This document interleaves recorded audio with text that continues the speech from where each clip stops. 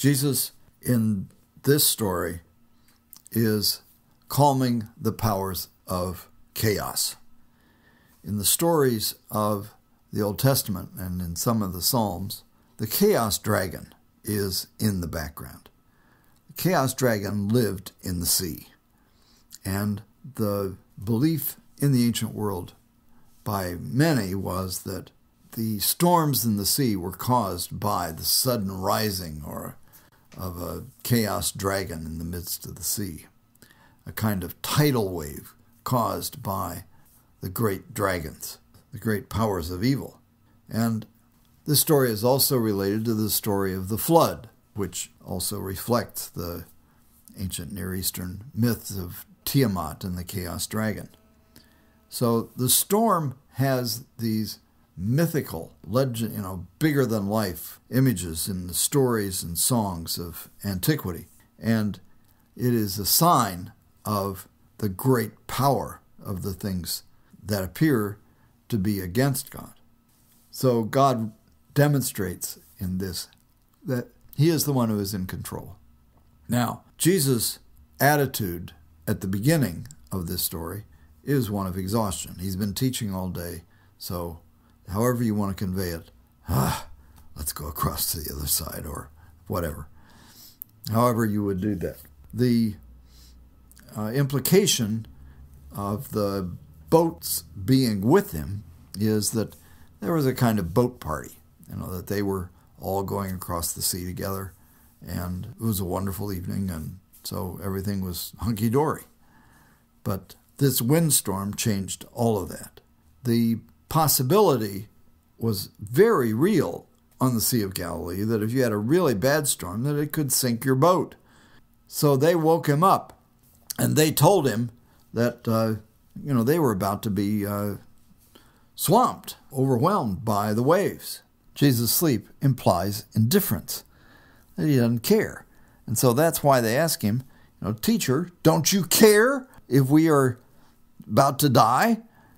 So their perception of his sleep doesn't matter whether he was exhausted.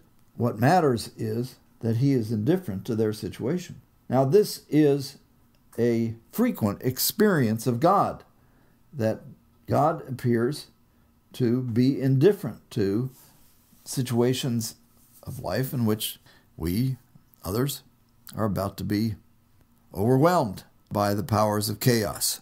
That's one of the major connections with this story, is that experience of being overwhelmed and God seeming to be asleep is here given a context. So Jesus then wakes up and rebukes the wind. Now, if you want a clue as to why this is so loud, it is a tone of rebuke. Now, a rebuke isn't necessarily as loud as I did it, but remember, Jesus is trying to address the sea.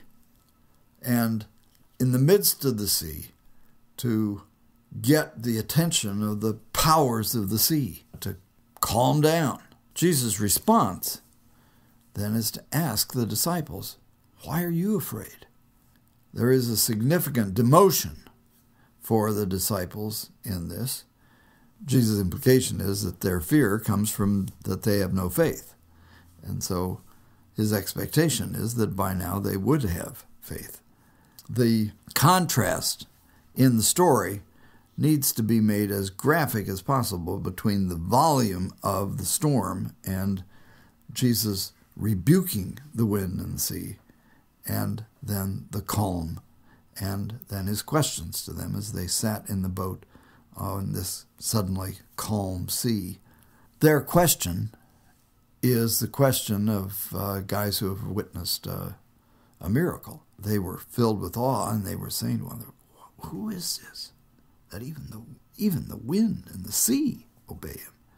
So the demonstration of power over the powers of chaos that Jesus here demonstrates is the substance of faith, confidence in his ability.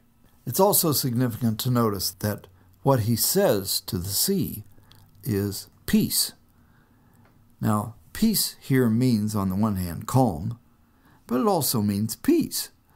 So there is a connection between the power of evil manifested in the storm, which is also associated with the power of evil that's manifest in wars and conflict. And so there's a connection between the storms and the storms of life, or the storms of history, which are then the things that Jesus calms down.